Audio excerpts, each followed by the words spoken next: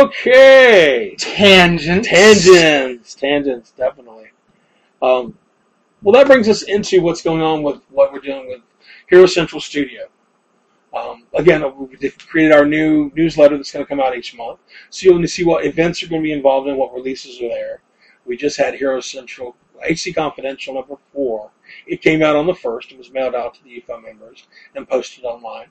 It is an update of what's been going on with the main book up through the current double-size issue. I've been able to put out 40 to 44-page books every couple of months of the last year.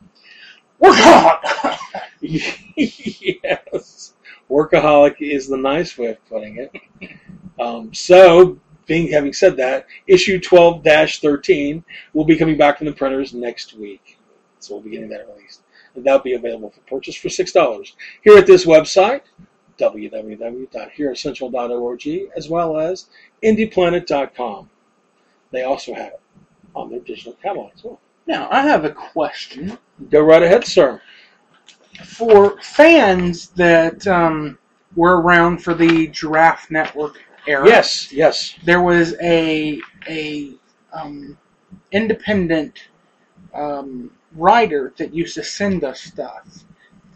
Has he showed interest in the UFO stuff, the UFO United Fanzine Organization? You know who I'm talking about, right? Crypto? You know, that gentleman, let me tell you what I found out about that gentleman. He's a bit of a nut. He did let me know that he is going to be donating copies of his entire 2-year run stint with Conspiracy 101s to the Atlanta Zine Library downtown. So you can actually get copies of the work. You can check them out, or you can purchase them from the Zine Library. He actually made a huge sabbatical, turned into a long retirement for a while. But he has shown interest in putting things together, like a big version, a collected volume.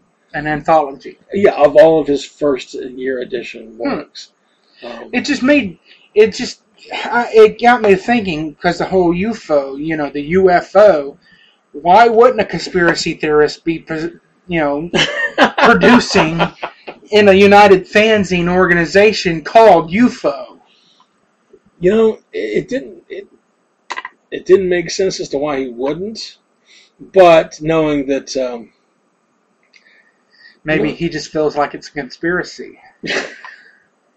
Well, why would you contribute to the feed the man material, if he's going to use it against you? But no, Crypto, like I said, Crypto has given us some indication that he wants to combine everything before he goes forward and have a special release. And we'll be able to sport it for him on our site, herocentral.org. He's just having to determine if it's going to be in print or if it's going to be digital. And he said if he does it on CD, in PDF format, so anybody can play it, then he will do a special double-size 24-page issue extra added for current follow-ups for all his original threads of conspiracy. That would be pretty interesting. Yeah, because then you're dealing with 5 years ago versus where did it go now? Did it prove true? Did it prove false? Mm-hmm. So yeah, that's what I was given that information. So glad you brought that up. Thank you so much. I've been labeled as a tangent demon myself. Yeah, I think so. Oh my gosh. Well, definitely we have been busy here at the Hero Central Studio. Jerome has been kind enough to work with us on helping us on the podcast. I enjoy doing that. Any words of encouragement, from a library standpoint, reading standpoint? Words of encouragement. Encourage you to read. I encourage that. But you can't force someone to read. You have to get them to a point where they want to do it. Like a mutual friend of ours, you got him to read Tales of the Arabian Nights. Exactly. And he was bored to tears with, the first chapter or two, and you're just like, go just a bit farther. And it got him interested on its own. Exactly. You just have to find something that interests your reader, whether it's your children or your nephews or your nieces or your cousins. You have to find something that goes along with them to get them interested and to support them and to get them to read. I mean, it's just like gaming, whether it be video gaming or tabletop. Right. I used to look down upon these fantasy football players until somebody pointed out that it's just like D&D. Yeah. It's just sports instead of Dungeons and Dragons. Yeah. So I quit judging them because they're basically doing the same thing I am. They're escapism, which is exactly what books are. So if you're trying to encourage someone, just find out what interests them and go after it. And donate to your library. Whether it's old books that you're not going to read or whether it's $5 here or there. Because we're really struggling. We really are struggling. Okay, everyone, you heard that. This is now turned into a local drive. You get your public television drive. You get your Kickstarter drive. Now this is Jerome Feed Your Library drive. There, I had to plug that out somehow. Every little bit helps, If you're donating materials, donate past issues, past books, magazines. Those are for people to read. But they will not say no to a good $5 crisp bill. Lincoln works wonders. Indeed.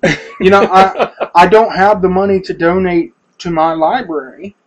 I mean, they paid me to bid there, but because they need someone to stack books. But I am going through all of my old comic books that are just not in good condition to sell. Yeah. They're not collector's items.